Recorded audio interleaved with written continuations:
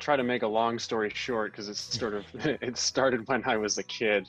I kind of was the kid who watched movies over and over. I really loved my Blockbuster card, and I had a movie theater around the corner from my house, and so my parents always took me. I just responded to filmmaking.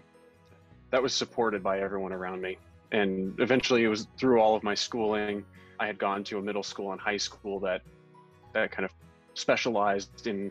They had a couple of film programs, so I was doing lots of projects through there and sort of like honing my craft and experimenting there. And eventually I went to Pratt Institute and I did the film program there.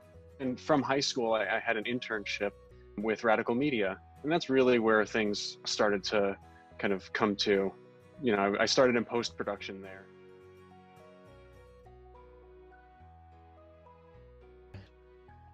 Well, it's interesting because coming from post, you sort of learn about everything after production's over. So I was involved with like editing and transcribing, and then eventually I did like support work. So I was doing all kinds of technical things like deliverables and learning about codecs and tape delivery when that was, I don't even know if that's a thing anymore. But I think it was interesting because I learned a lot of what to expect in post. And so that sort of helped me in production to know what not to do, and certainly what to provide post-production with to better serve post. So it didn't really hinder their process.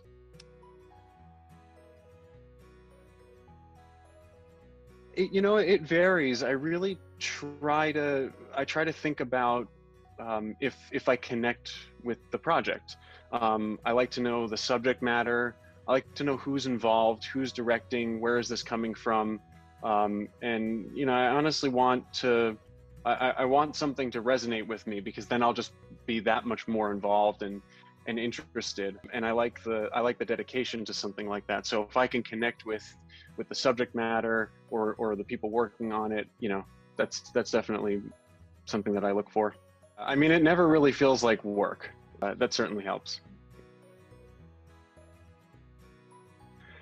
Well, I think documentary filmmaking is really interesting because it gives, at least for me, it's given me the opportunity to meet people and go to places that I would probably never get to meet or go to. And you sort of have a different kind of access than you would in, let's say, a commercial setting or a scripted film or something like that. You're, depending on the subject and what the goal of the film is, you're in a lot of intimate situations with people.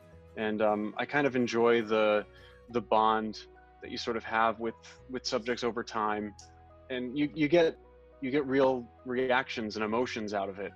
And so I think that's the real benefit for me.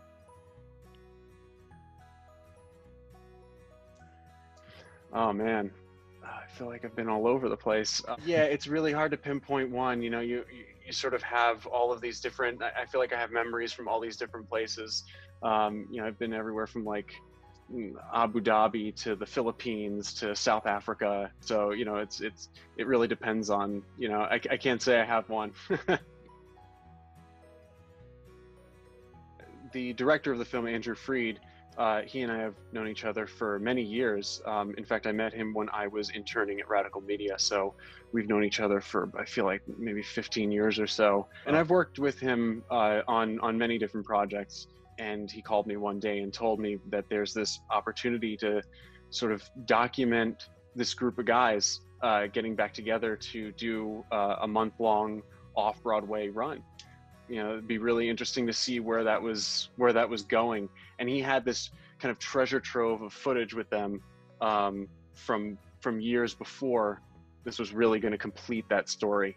So I was really excited to help make that happen. It's really interesting to see where these guys sort of started, and I had some experience too, because I did the Hamilton's America documentary. I'd been in touch with Lin-Manuel and, a bunch of the cast members like Chris Jackson from the show. And so I knew a little bit about Freestyle of Supreme already, but then to get a deeper dive and to, see this like treasure trove of stuff when they were really starting their group and then where they really went with it is just really phenomenal. We had our premiere was at the end of January in 2020. So COVID wasn't real. I mean, it was obviously a thing. The US didn't really respond until, what was it, maybe the end of February, maybe early March. We were sort of like, it wasn't really an issue at Sundance, at least, at the time. We're lucky. There were actually a couple of things that I still had some projects into February. I was working kind of right up until we locked down. I mean, it was kind of wild. You sort of saw it coming, and you're sort of trying to predict what's going to happen, and really just manage your expectations of like, okay, how serious is this? And you learn what this really is. And I kind of knew that this was going to be very, very serious, and that, this wasn't going to be like a week-long thing. It was, it is what it is now, right? But I could have predicted that. I still had some great shoots right before then, so I was happy to get those in. There's not a ton I can say about each of them, but what I can say is that the Apple series is centered around mental health and mental wellness, and there are quite a few articles that have been written about that. So unfortunately, I can't speak too much to it. There's a bit written about it. And the HBO documentary that I've been involved with is centered around the pandemic. Quite fascinating to film around. I believe the Apple TV show should be out early this year. I think it's March or April, but I'm not totally certain.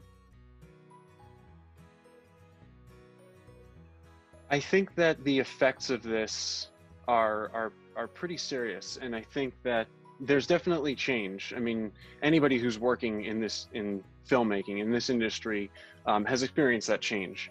Some people haven't been working at all, and some people have been. And even then, there's the protocols are sort of all over the place. But, for the most part, everyone has been taking this very seriously. And I think overall, the practices that have been in place have made the production world a little bit better, a little bit safer for everybody. And I think everyone's just sort of like taken a step back, learned what we really need to be doing, how long things take. There's a bit more patience. That's what COVID has really done to all of us, amongst other things. But I think it's really interesting to see the industry change. I think that's the beauty of the industry. This one is always changing. There's always new equipment. There's always a new way of filming something. And there's always a story to tell. So there's certainly no shortage of it, right? So we can always make something up or find something to showcase. I think the premiere of the film was probably the most surreal thing. Sundance is a thing. It's something that I've always had in my viewpoint. I'm just like, can I even get there, right? It's very exciting to be invited to something like that and to have your film premiere there. Never in my wildest dreams. So I think it's being in the theater.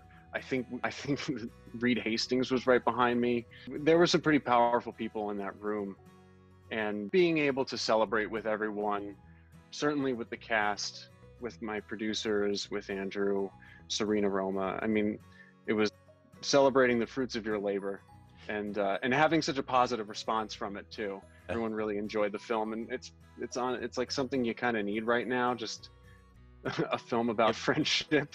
I'm happy for people to be seeing We Are Freestyle, Love Supreme, and check out the other show that's available right now on Netflix called Lenox Hill.